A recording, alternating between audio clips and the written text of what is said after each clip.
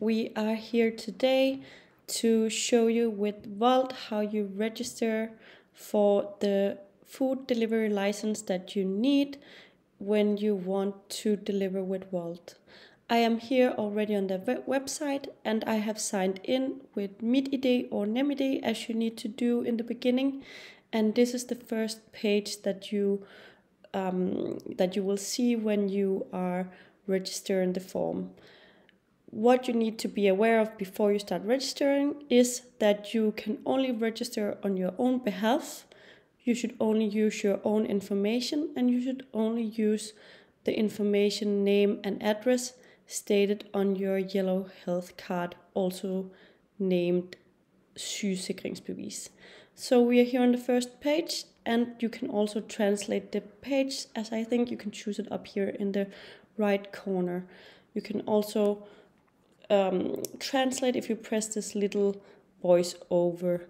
But firstly they ask if the business does have a CVR number. Here you press no and you will only register with CPR number. So when you're registering the name of the business, you should call it your own name. So we call it Nielsen, if that is my name. That is also stated on my yellow health card. Then they are asking what it is that you are registering. You are registering your own business. Then you press continue. Here it is, they are asking what it is that you want to register, and you want to register that you are starting a new food delivery business. And the reason you're doing that is because you are going to be the one delivering to the end consumer. Here they're asking what kind of type of business you are, and there are some different options, and you will choose option number 3 because you are delivering and transporting food. So choose option number 3 here. You can also see that they are describing like each little point here, but only choose number 3. Then they are asking again, who is it that you are delivering the food to? And you are delivering to the final consumer or user. So you choose option number 1 here. Then they are asking when you want to start doing this. So here you should choose what date you want to start. I'm choosing today's date because that is when I want to start. So if you want to start in 1 month, you can also choose that, but I would just recommend you to choose today's date if you want to start right away. We continue. Then they are asking if there is any frozen goods in your business, and you press no. So choose option number 3. You don't need to choose anything up here. They are just simply asking if you are open in weekend, but you don't need to state that. So I don't press that. Here they are asking what kind of business you are again. It's just a bit more detailed since there are many types of businesses, and you are choosing that you are transport business. So you're choosing number 5. Please don't choose anything else. You're not an internet store, you're not a detail store, you're not a butcher, you are a transport business. Here again, they're asking for all your personal information. You should not put anything up in CVR number or P number because we don't accept that. So here you choose your post number, your street name,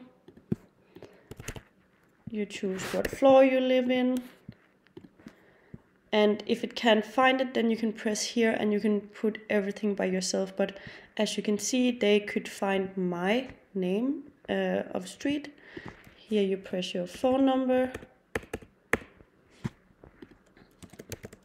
your email address, And it's very important here that you press and choose the email address where you are going to receive the registration form after. So if you just type in some random email, you're not going to receive the final form that you need to send to us, the one we accept. So please be aware of that. You don't need to put any EAN number, any web page.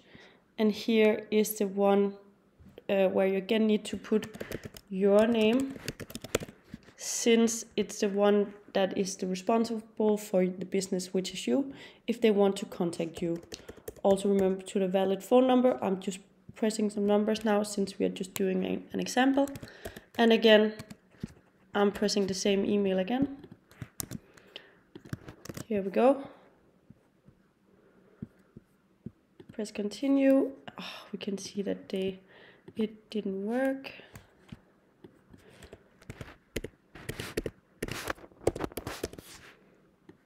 We copy my phone number, make sure it's the same. And we have reached the end. Now they're saying that if you want to check your information here, you can press it here. We can press watch the information, and you can see what information you have put here.